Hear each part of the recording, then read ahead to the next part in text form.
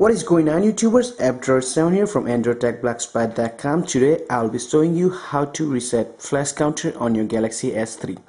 Now this will work on any Galaxy S3. I hope it works on Verizon too. To do this, you will need an application called Triangle Away. If you can find that application in the Google's Play Store, or you can go ahead and go into link below and download it for free from XDA. So first of all, you will need to power off your phone to get into download mode, or I will show you my flash counter. So let's go ahead and see my flash counter, how much I have. I will show you, then I'll reset, and then you will see that it works.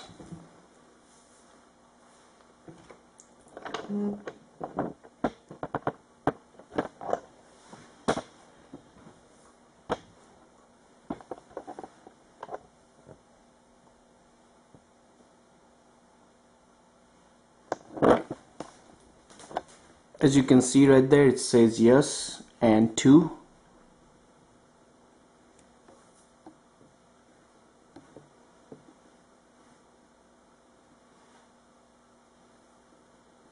So let me go ahead and reboot the phone.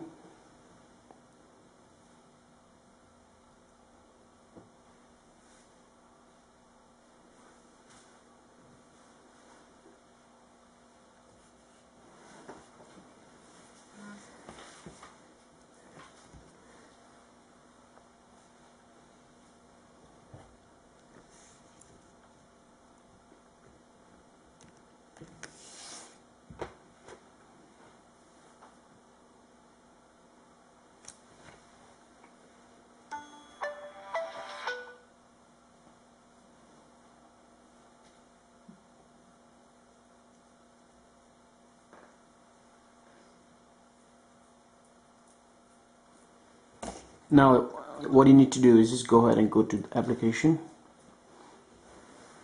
This part was just to show you that it works, and here it says counter 2, and all you do is just press this,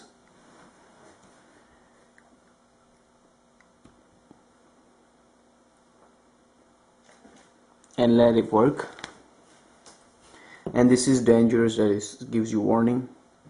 I would like to thank Chainfire DD for making this.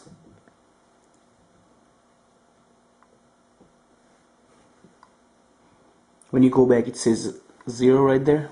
Let's go ahead and check out in the download mode, so you know for sure it works.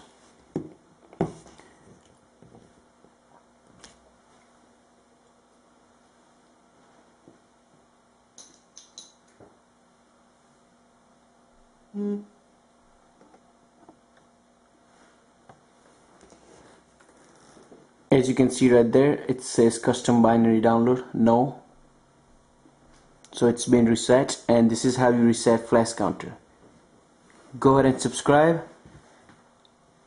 Check out our blog, AndroidTechBlackspot.com, and I will see you in the next video.